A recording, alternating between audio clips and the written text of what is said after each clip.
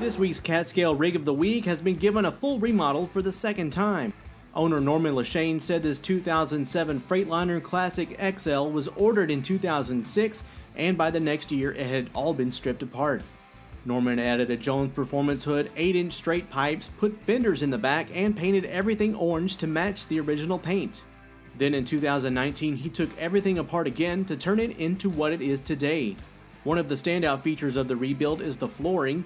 Norman used tamarack wood, 3 coats of raspberry stain, and 3 coats of clear coat to create the unique look. The truck originally came with a 14-liter, 515 horsepower Detroit engine.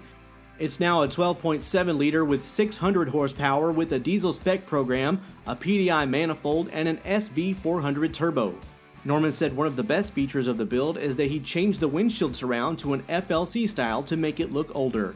Do you use the Catscale app and have a rig you'd like us to feature as the Catscale Rig of the Week? Send photos to rigoftheweek@thetrucker.com. Time is money, and Catscale can help your drivers save time weighing. Drivers know their axle and gross weights before pulling off the scale, and Catscale weights are always guaranteed. Drivers get back on the road faster with the Weigh My Truck app from Catscale.